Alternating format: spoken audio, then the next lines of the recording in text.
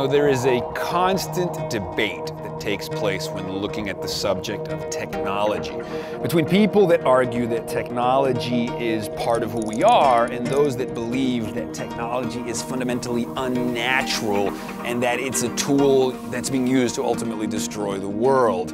I don't fall into that camp. I echo Kevin Kelly's ideas that stipulate that actually technology is the real skin of our species. Technology is the exterioration of our nervous system. Technology is our extended mind. I phone, therefore I am.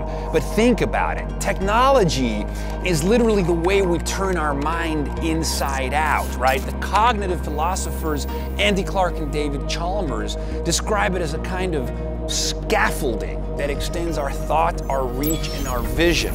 We are a tool-making animal that has been in a symbiotic feedback loop with technology since the beginning of stone tools. I mean, think about it. Once we created stone tools, our jaws shrank. Once we discovered that fire could cook our foods, making every meal more efficient, it freed up the cognitive real estate necessary for the emergence of culture, religion, and arts. So you might say that who we are is due to the feedback loops between us and our tools, to the degree that our tools become extended appendages that even though they are not within our biological skin tissue, they are nonetheless a part of our cognitive arsenal. They are a part of us the same way a nest is a part of a bird and a spider's web is a part of the spider. It is our extended phenotype, it is who we are, it is our termites colony, it is temperature controlled, it is the extension of our mindedness.